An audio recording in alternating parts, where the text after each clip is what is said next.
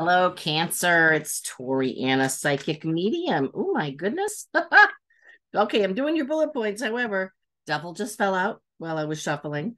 So watch your addictions, and I'm going to keep shuffling, but I think it's significant that these fell out. So we've got Eight of Pentacles and Nine of Pentacles. So whatever, I'm okay. Money's coming in, Cancer. There's no denying that. Eight and Nine of Pentacles. Okay.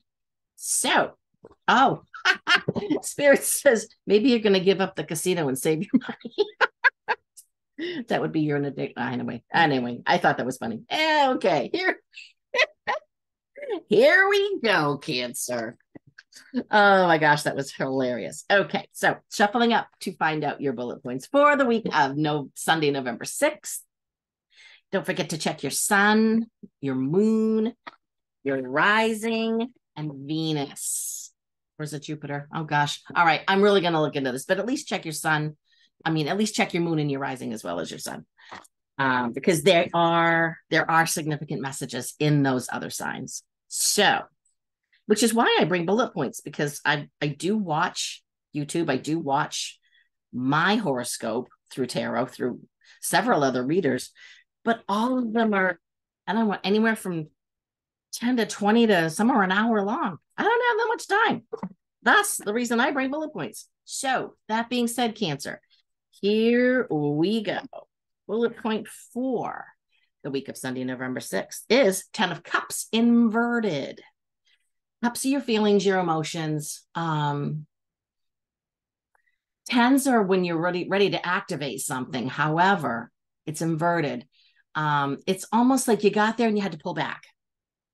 Somebody was going to ask somebody out, but they got chicken. All right. So, okay, Cancer, here you go. How are we going to turn this 10 of Cups around for you? Let's get the Moonology deck out and see what Spirit wants. See how Spirit wants to handle this and what kind of guidance they want to give you. Because they're like, we know you want to do it. Just gotta. Okay, they're saying jump and the net will appear. I don't know if she or he is the net, but you're going to be okay either way. All right. Oh, it fell. Keep your heart open. Oh my gosh. I can't make this up, guys. So, okay, I'm hearing the line from Pride and Prejudice. Do not give up.